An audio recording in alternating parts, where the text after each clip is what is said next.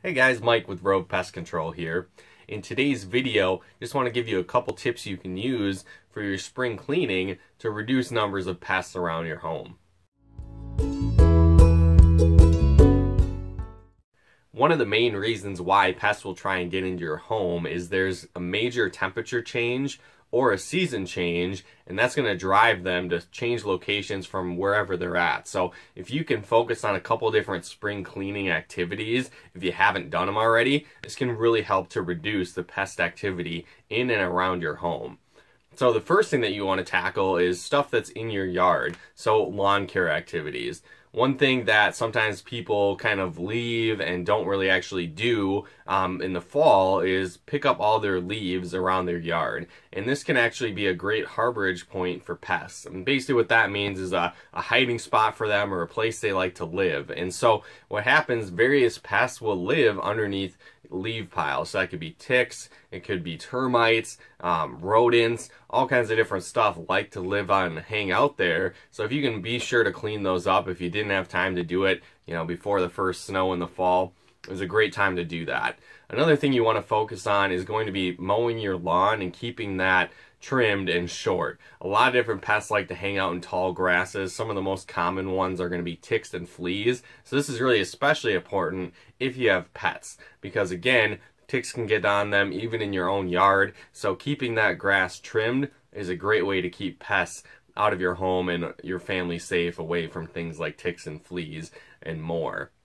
The next thing that you want to do is focus on different vegetation or plant life or different things, debris that could be touching your home. One thing to keep in mind is that pests will hang out, where they live, right on plants and trees, around garbages, wood piles, different things like that. And if those are touching your home, it just gives them easier access to get inside. So make sure you trim things like tree branches that might be leaning over your home or touching your home. Or again, if you have stacks of wood piles, just make sure they're not directly touching your home. Again, maybe you put it in the backyard or the garage, different things like that where it's not easily accessed to your home directly, especially if you have different plants around your home. Just again, leaves or flowers, different things like that touching your home can create a great access point for pests to get inside.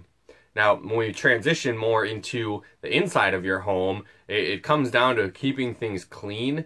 So things like cleaning your kitchen, countertops, and taking out the trash.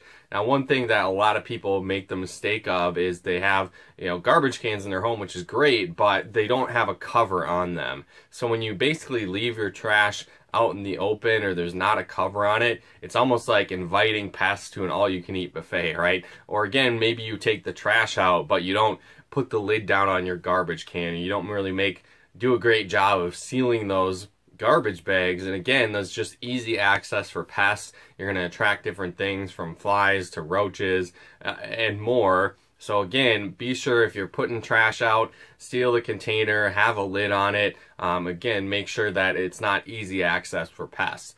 And then, what a lot of people also make the mistake of is they don't really properly seal their food, or maybe it's in a cupboard and they're like, oh, well, it's in the cupboard, doesn't really matter. And it actually does. Pests can get into all kinds of small, tiny places. So you really want to do a thorough wipe down of any countertop space as well as in cupboards, and then properly seal those food containers. Because again, if pests have access, they're going to try and get in. So the more that you can clean countertops, wash dishes, that's another area where a lot of times people will leave piles of dishes hanging out, and again, that creates an open food source for pests, and then also water source, where again, pests need food, water, and shelter to survive. And if you're leaving dishes out, a lot of times there's food all over it, but then also there's a lot of standing water opportunities, which again is basically come on in for pests, right? So if you can focus on those things of keeping your lawn trimmed, again, keeping debris and tree branches, foliage away from your house and not touching it, and then keeping the inside clean. Again, there are a lot of great steps through your cleaning process that can eliminate pests or again, reduce pest activity in your home. So hopefully you guys got some benefit and value out of this video. If you did, feel free to comment and share. And then if you are a first-time customer with us, be sure to head on over to rovepestcontrol.com /50 off and enter your information for $50 off your first service with us. So whether you have an existing pest issue, maybe you want to set up a preventative program, a maintenance program to keep your home safe, whatever the case might be sure to head on over to rovepestcontrol.com /50 off and enter your information for that great discount. Thanks again for tuning in. We'll talk to you more soon.